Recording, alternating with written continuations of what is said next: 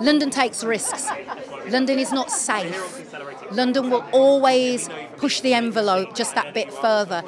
It's great to absolutely acknowledge where people have come from and where they're going to celebrate the leading lights of the industry, to celebrate people who don't always get the light shone on them. So, and where do you think the future of film is heading?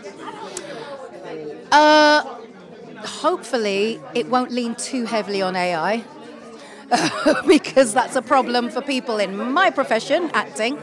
But I am hoping that, you know, storylines and that will get more inclusive, more diverse, and I think you'll see a whole range of people playing various characters instead of the focus being so much on gender.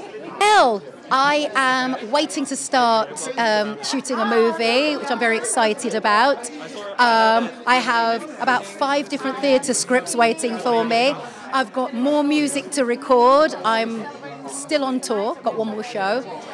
So it's busy, but I feel so blessed because of it.